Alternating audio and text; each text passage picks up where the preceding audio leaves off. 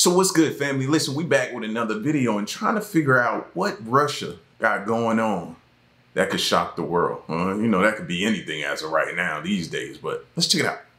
Russia is popular on the internet, but it's mostly just stereotypes.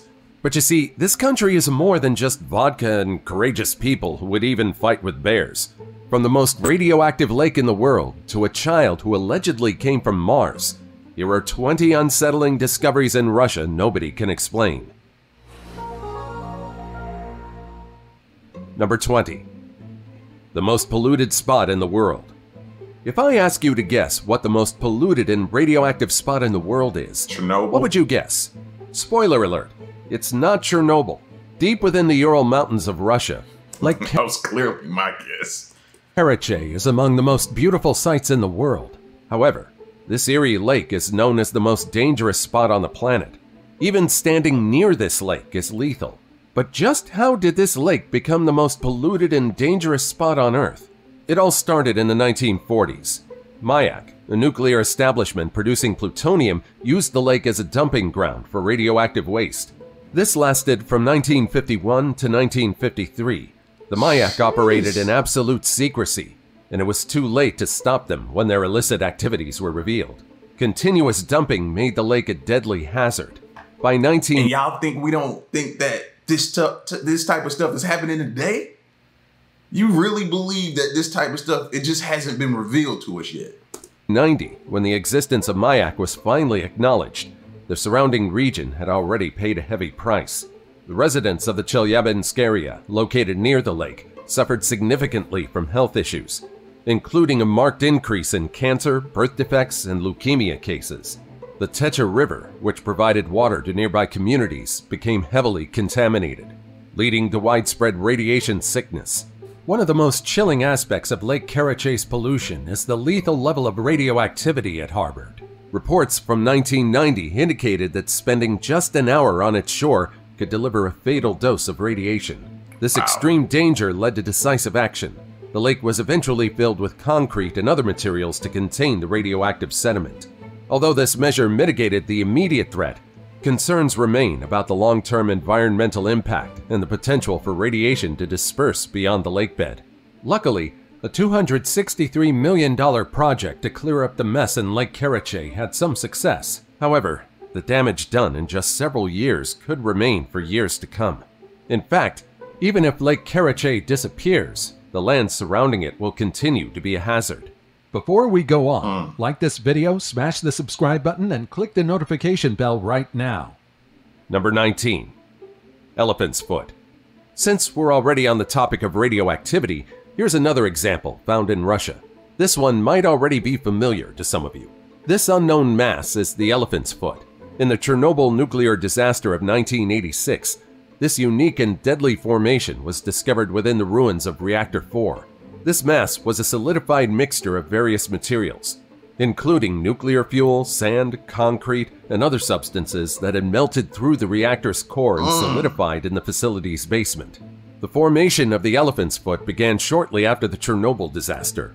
The core meltdown caused the zirconium coating of the control rods to melt, leading to a mixture of hot metal and uranium dioxide pellets.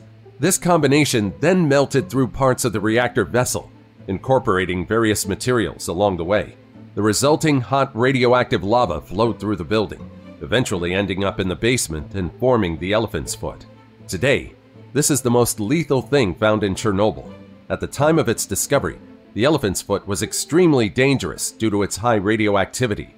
Initial measurements indicated radioactivity levels around 8,000 to 10,000 Roentgen per hour, making it lethal within a short exposure period. 5 minutes near the mass could deliver a fatal dose of radiation. Over time, the radiation intensity has decreased, but it still remains hazardous. Number 18. Y'all see that, right? And what do we always say? History is doomed to repeat itself. Telling you, it just hasn't been revealed what they're doing yet. And it's not necessarily just Russia. It can be anywhere. A dead Buddhist who walks around at night. Born in 1852 in Buryatia, Russia, Dashi Forjo Atigalov was a revered Buddhist Lama who lived a spiritual life in Tsarist Russia before the Bolshevik Revolution. He became the 12th Pandito Kambo Lama and was actively involved in Buddhist affairs until he died in 1927. However, it seems that death wouldn't stop his legacy.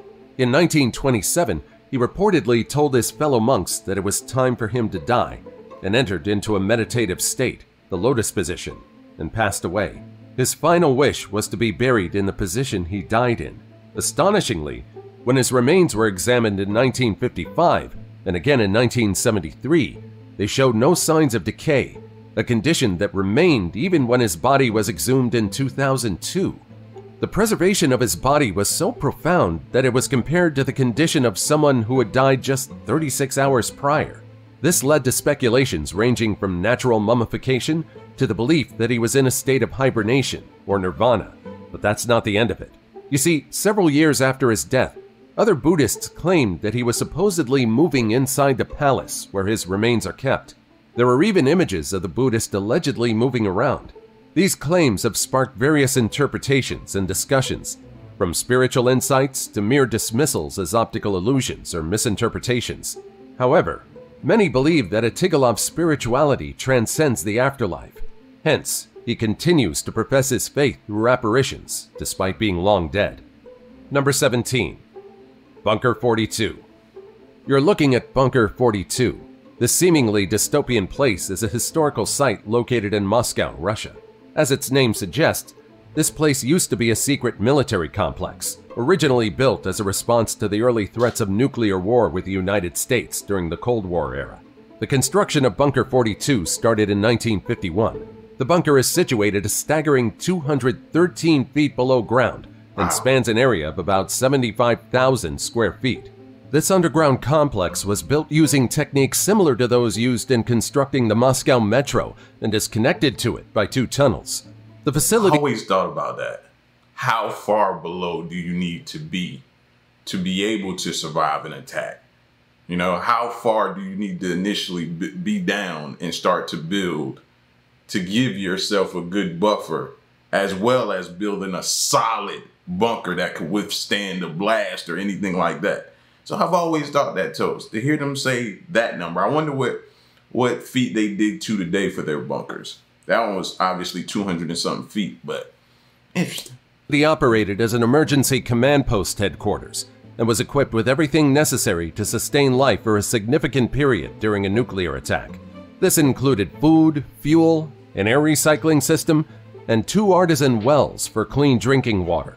During the day, Bunker 42 could accommodate approximately 600 people living and working there for up to 30 days without outside assistance. In the 1960s, it was fully equipped to continue functioning in the event of a nuclear attack.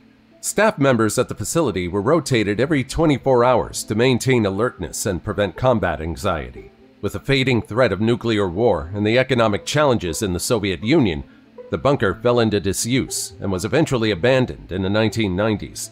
In 2006, it was bought by a private company, Novik Service, for 65 million rubles and transformed into a museum. The bunker now serves as an educational and entertainment complex, offering visitors a glimpse into the tense atmosphere of the Cold War. If you're a history buff who likes spectating historical places in real life, then you might want to add this to your bucket list. Number 16. A monument to Enema. This is more bizarre than unsettling, but I believe this deserves to be mentioned. If you were to look at this statue, what do you think is being portrayed? Any guesses? This is the monument to Enemas, a humorous sculpture at the Mashuk Aquatherm Spa in Russia. Unveiled in 2008, this bronze monument depicts 3 cherubs carrying an enema. The monument's design was inspired by the Renaissance painter Sandro Botticelli, particularly his classic painting Venus and Mars. The artist, Svetlana Avakova, used this classic inspiration to tackle the subject with a blend of humor and irony, reflecting on the unpleasant nature of enemas, but portraying it lightheartedly. Now, I can't think of anywhere else you'd find a similar sculpture. Number 15. That's sick, bro. Somebody got a sick sense of humor, man. Are you kidding? I was thinking about the little thing you squish and they stick into the kid's nose. It reminded me of that, the little suction thing everybody does when a kid got a little nasty nose. I was thinking about that, but And then to mix that and then the thought of an enema. Yeah, no thank you. Sick human being. The Dancing Forest. The Dancing Forest in Russia, also known as the Curonian Spit, is a forest unlike any other. What makes this place unique is the oddly shaped pine trees, which appear to be contorted into various unusual forms such as rings, hearts, and spirals. The exact cause behind the peculiar formation of these trees remains a mystery. Several theories have been proposed to explain this phenomenon. Some scientists believe that a combination of factors, including the strong winds in the area, unstable soil composition, and the specific genetic characteristics of the trees might be responsible for their strange shapes. Another theory suggests that the presence of underground water sources or even seismic activities could be influencing the tree growth patterns. The activity of the caterpillar of Rhizonia booliana has also been cited as a possible cause for the distortion of the trees. Beyond the scientific explanation, the Dancing Forest is steeped in local folklore and myths. One popular legend describes the forest as a battleground between good and evil, with the twisted trees representing the contorted bodies of fallen warriors. Other folklore suggests the presence of witches and sorcerer spirits in the forest, where they're said to have gathered for sinister rituals. No wonder that many people feel creeped out around this forest. Number 14. Batagaika Crater.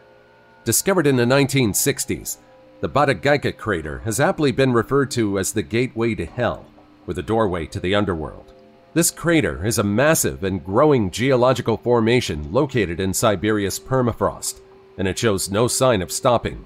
It now covers about 200 acres, stretching 2/3 of a mile in length and reaching depths of 164 feet. The formation of this crater is a result of permafrost thaw, a process accelerated by climate change. Initially, the Batagaika crater formed when the deforestation in the area during the Soviet era altered the thermal equilibrium of the surrounding permafrost landscape. The lack of a vegetation canopy allowed more thermal energy from the sun to thaw the permafrost, forming a downslope gully. This process of permafrost thawing has resulted in the ground subsiding and forming a significant depression in the landscape. As scary as its growth is, it reveals important paleontological information, including fossils from the last ice age, and possibly older. In 2018, the remains of an extinct baby horse with well-preserved skin, hair, tail, and hooves were discovered in the crater. This specimen provided the oldest sample of liquid blood ever found. Number 13. Yakutsk. Would you be able to live in a place where temperatures can drop to negative 40 degrees Fahrenheit in winter? Yakutsk is one of the coldest cities in the world. So if you think you can endure harsh winters, just wait until you experience one in this Russian city. To survive in this place, thick furs are needed. And no, 3 layers of clothing won't be enough. Special housing designs are required too. Here, houses are often built on stilts to prevent thawing permafrost from causing them to sink. But despite the extreme cold, life in Yakutsk includes access to modern amenities like movie theaters, restaurants, and a functioning public transportation system. I would never leave the house. For what? No. Can you imagine a DoorDash or Uber Eats driver trying to deliver something here? That's the only way I would receive my stuff. I'm never leaving the house in this place. However, residents must limit their outdoor exposure to avoid frostbite and navigate conditions where car batteries can freeze, and fish are sold in frozen form at open-air markets.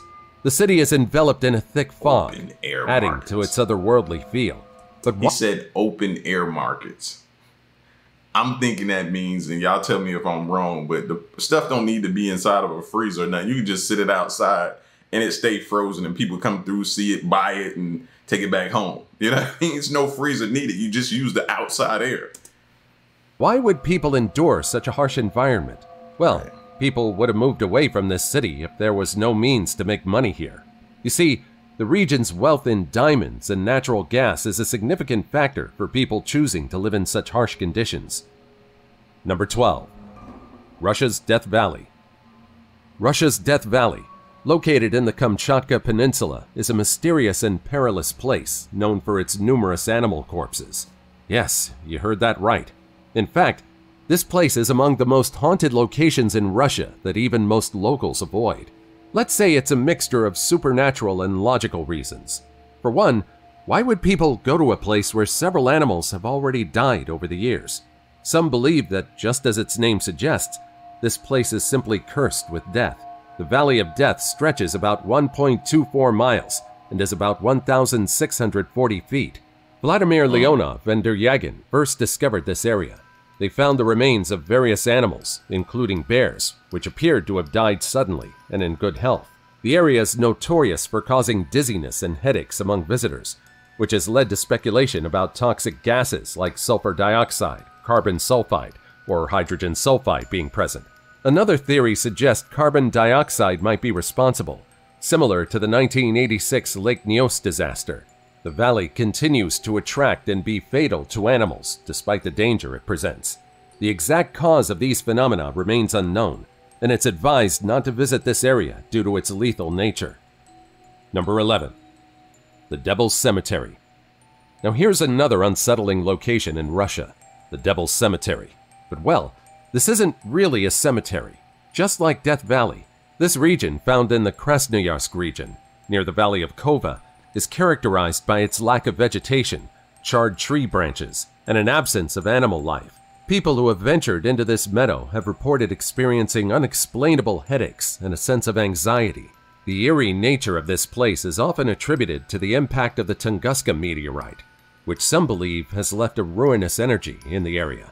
Through the years, there have been accounts of numerous disappearances in this place. Between 1980 and 1990, about 75 people who set out to find the meadow perished in the taiga, and 3 organized groups vanished without a trace.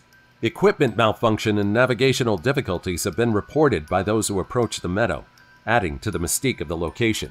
One hypothesis for the strange occurrences in the Devil's Cemetery is the possible emission of toxic gases, such as carbon monoxide from underground coal fires, which could be poisonous to living organisms. However, this theory does not fully explain the mysterious equipment failures or the disappearance of maps experienced by some of the explorers. Despite various research efforts and expeditions, the secrets of the Devil's Cemetery remain largely unresolved. Number 10. The Shigir Idol. Now enough about creepy places, and let's talk about one of the creepiest statues found in Russia. This is the Shigir Idol, found in 1890 in a peat bog near Yekaterinburg in the Ural Mountains of Russia. It's the world's oldest known wood sculpture, dating back approximately 12,000 years to the end of the last ice age, making it significantly older than Stonehenge and the Egyptian pyramids.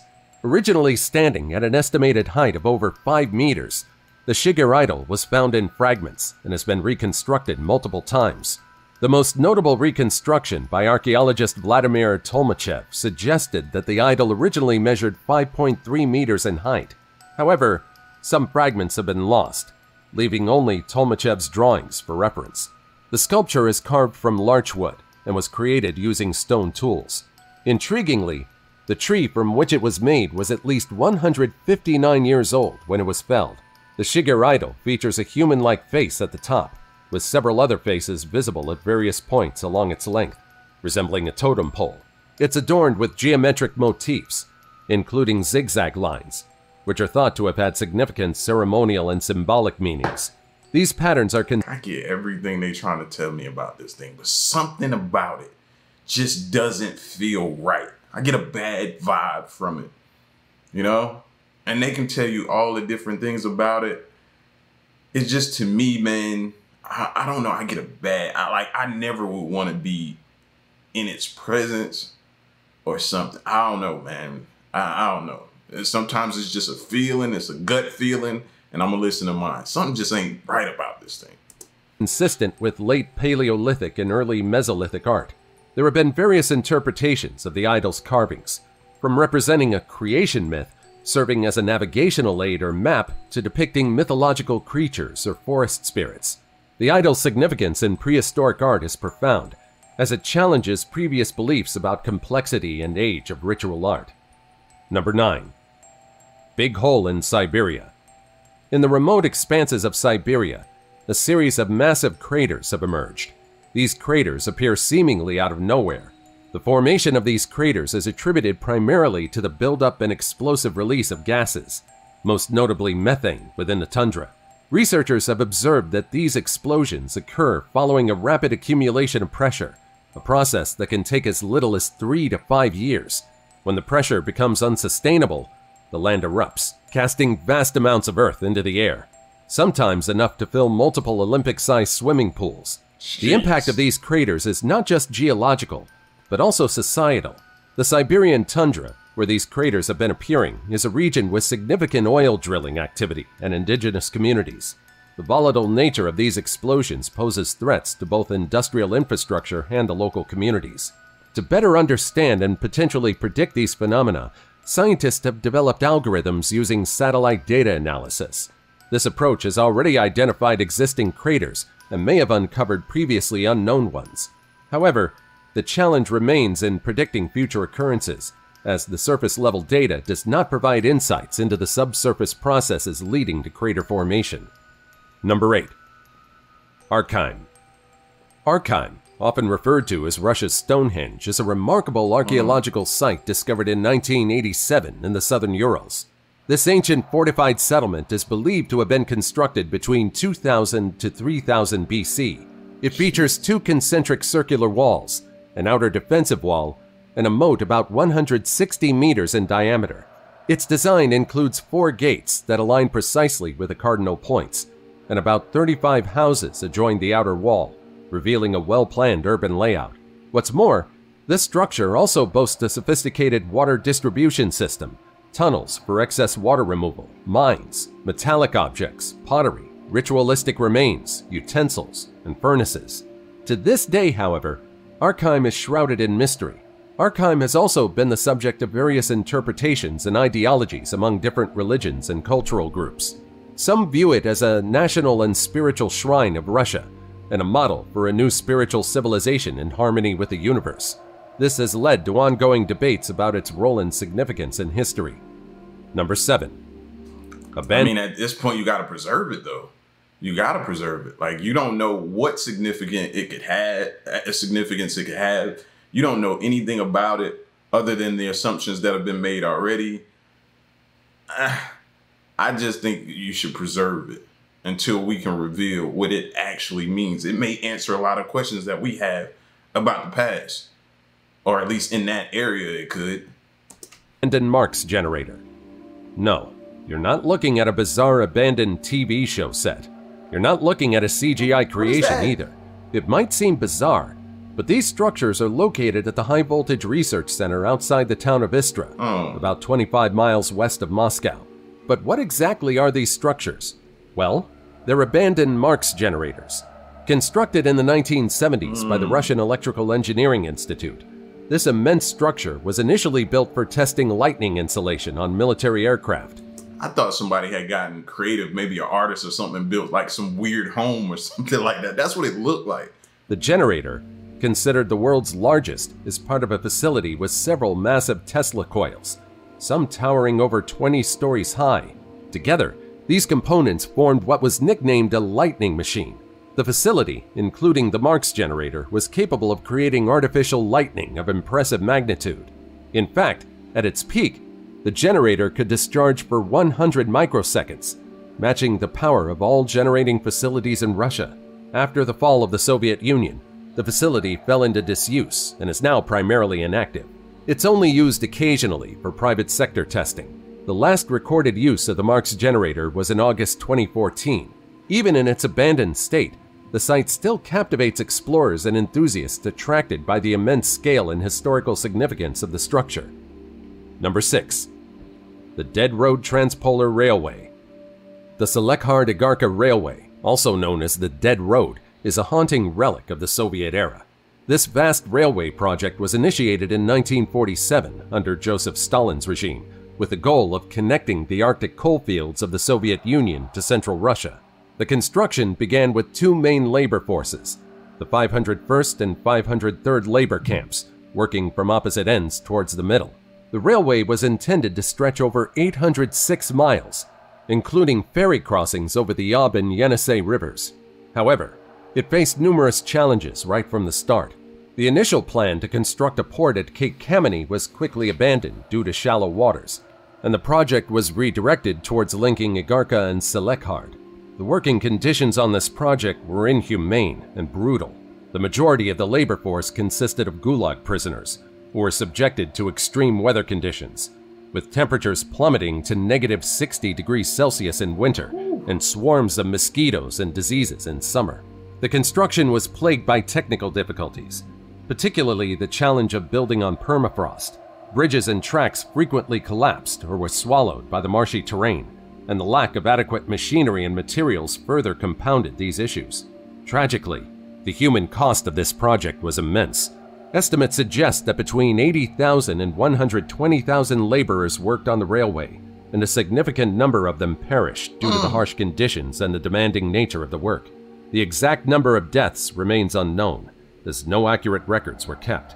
After Stalin died in 1953, the project was abruptly halted. By that time, approximately 698 kilometers of the railway had been completed, but the line was quickly rendered unusable due to structural failures and frost heaves. The corridor's telephone network, however, remained operational until 1976. So all those people who died constructing this thing pretty much just died for nothing with the way it just halted. Number 5. The Amber Room. The eighth wonder of the world. Many places claim to have this title, but many would agree that this belongs to the Amber Room.